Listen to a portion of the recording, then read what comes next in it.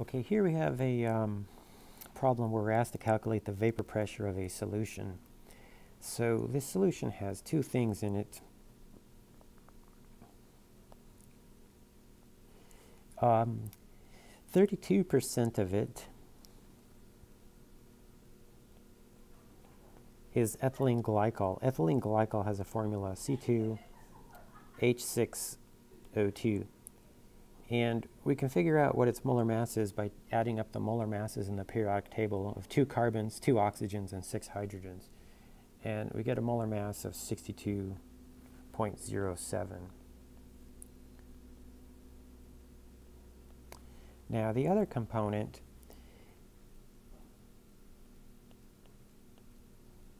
is 68% water.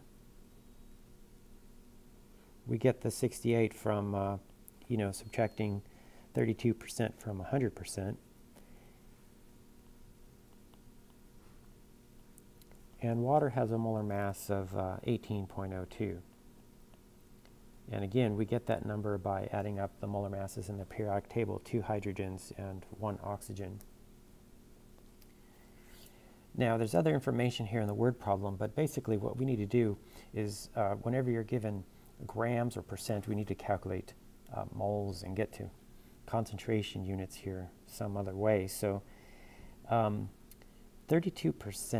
Okay, so what we do here is we're going to assume that the total mass here is 100 grams. We could use whatever we want, but it makes the math a little bit easier, okay? So 100 grams total means 32% of 100 grams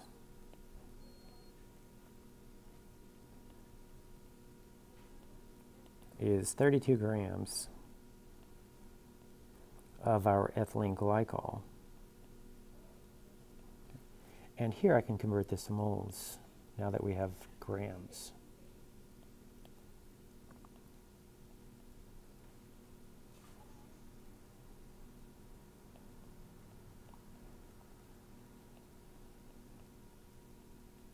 So if we do this on our calculator, 32 divided by 60.07, that's equal to 0.516.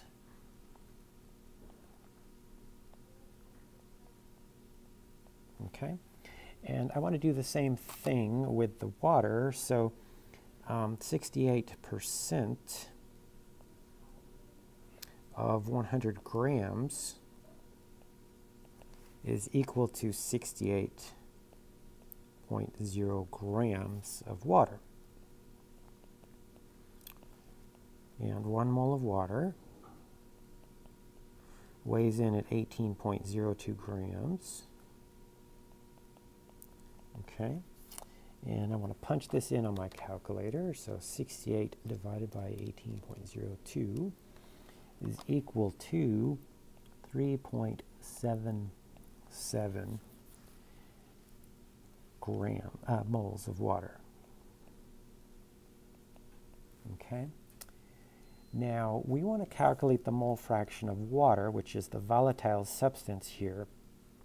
It has a vapor pressure of 760. So what we want to do here is calculate the mole fraction of water, okay?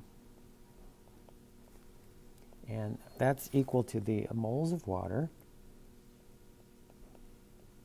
divided by the total moles, okay? So moles of water plus moles of my ethylene glycol. Okay, and if I plug that in here,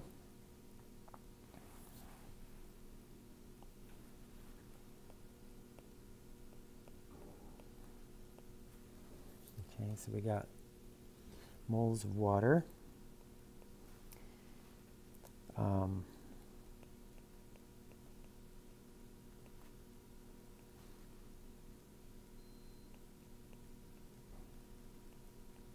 and remember how moles cancels out, and we're left with a unitless number.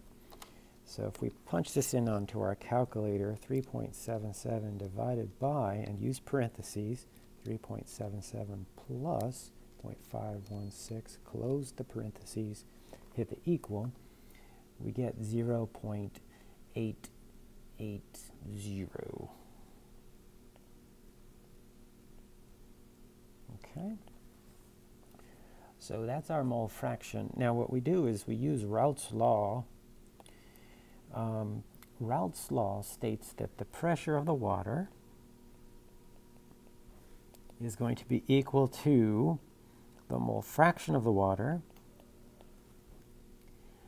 times the pressure of water that's completely pure. So we have 0.880 times, if we look at the word problem, the pressure of water at 100 degrees Celsius is this temperature, 760 millimeters of mercury.